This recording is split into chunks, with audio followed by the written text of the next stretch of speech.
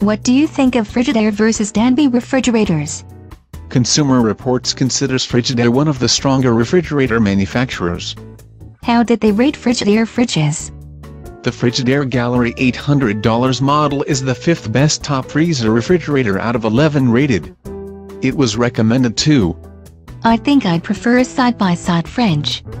If you want a side-by-side refrigerator, the Frigidaire Gallery was the Consumer Reports best buy in that category.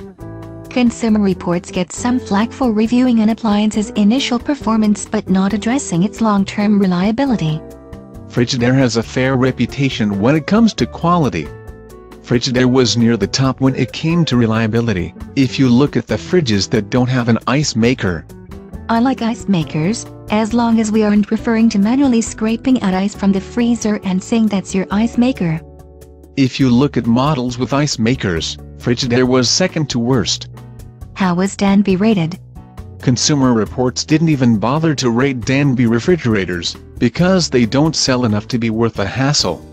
Consumer Reports reviewed Thermador, Jenner and DCS. You can't tell me DCS sells a whole lot of appliances, and they got reviewed. Danby only sells well when you look at mini fridges and beverage centers. That's not bad. Their mini fridges manage to be as loud as some Frigidaire full refrigerators.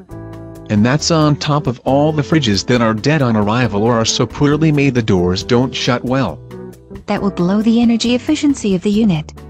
And it forces the fan to run longer, increasing the racket. If you want a fridge, get a Frigidaire.